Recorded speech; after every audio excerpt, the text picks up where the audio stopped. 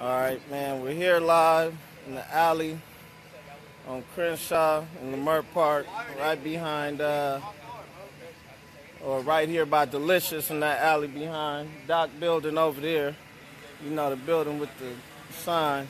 They're searching the car. I've been out here for about 20 minutes asking for the reasonable suspicion for the detention. They have these young men being detained, all of them. They haven't told me the reasonable suspicion or the probable cause for the search. They've disallowed me from investigating the case. I haven't been able to do my investigation, and they said I couldn't do my investigation under threat of being arrested for Penal Code Section 148A1. But they're all over here. They're all over here. They won't give me the reasonable suspicion for the detention. And they keep, like, this is going on right now. I just got off doing a radio show, and this is going on about these kind of issues. My conversation with Tingarides, I guess, didn't make it to Southwest yet. And now I'm over here, and I'm trying to get these young men to believe in the system, and the system is being violated right now.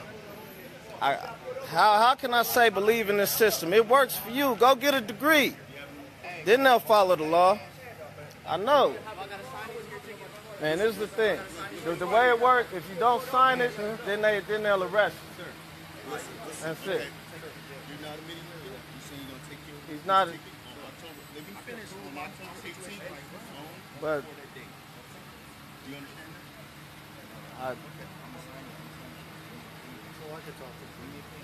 and well, I can't talk to him. Now you saying you're about to arrest him, so now I could talk to him now, right?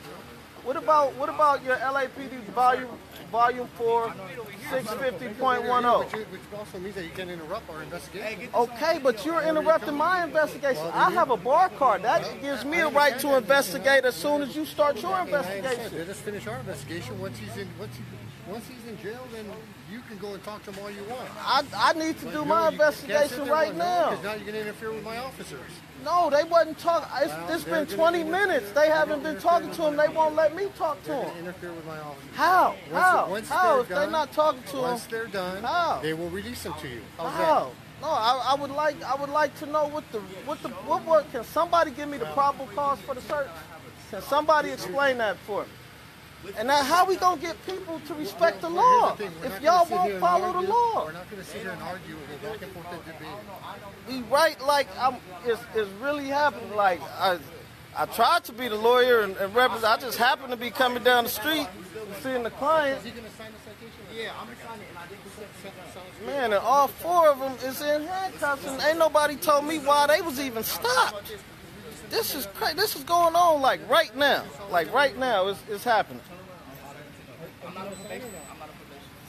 It's like, man, this is how we treat. And when you wonder why young black men don't feel like they're part of the system, that they're represented by the system, this is why. This is why.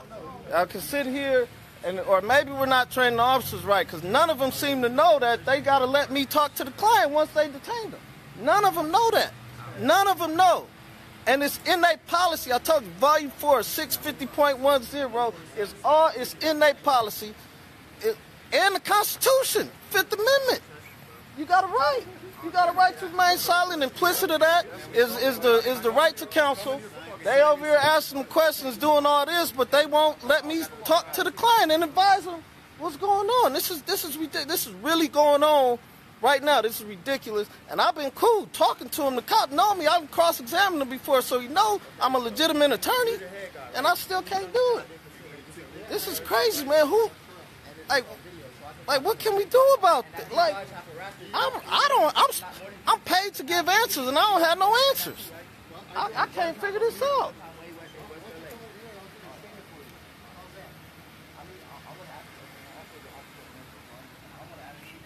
Man, I need to. What's going on?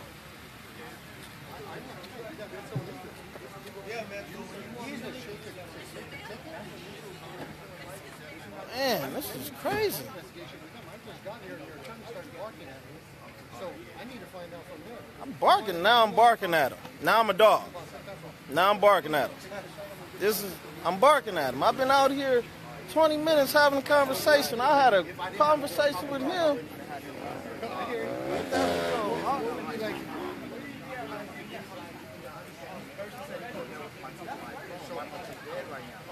Give me a second. Hey, hold on, give me a second. I'm not gonna, I'll use that citation. Let us finish here, then you deal with him. I'll get the statement and all your information in a second. How's that? No, I don't want to try to record with you. I'll follow you. You don't want to follow record with me? Somebody over here? So I can make sure I like it from uncle pretty much. Your uncle works Metro. We'll get it filed. This is crazy, man. What's really going on right now? Oh, man, no problem, brother. You know what I mean? This is really going on. We do have a couple people going to come and watch and make sure these young people being...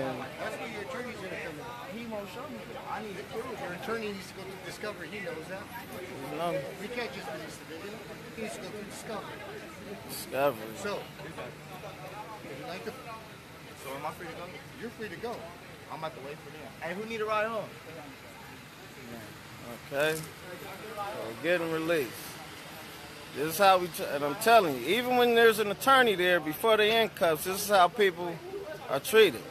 And I'm right here behind Delicious Soul Food on Crenshaw 43rd Place. Right behind. But luckily, you know, everybody out of handcuffs now. This is crazy. This is like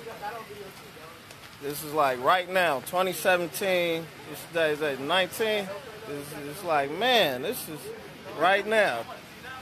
But this is what we got. This is crazy. All these officers, not one of them willing to stand up for the Constitution they took an oath to protect. Not one of them. It's crazy.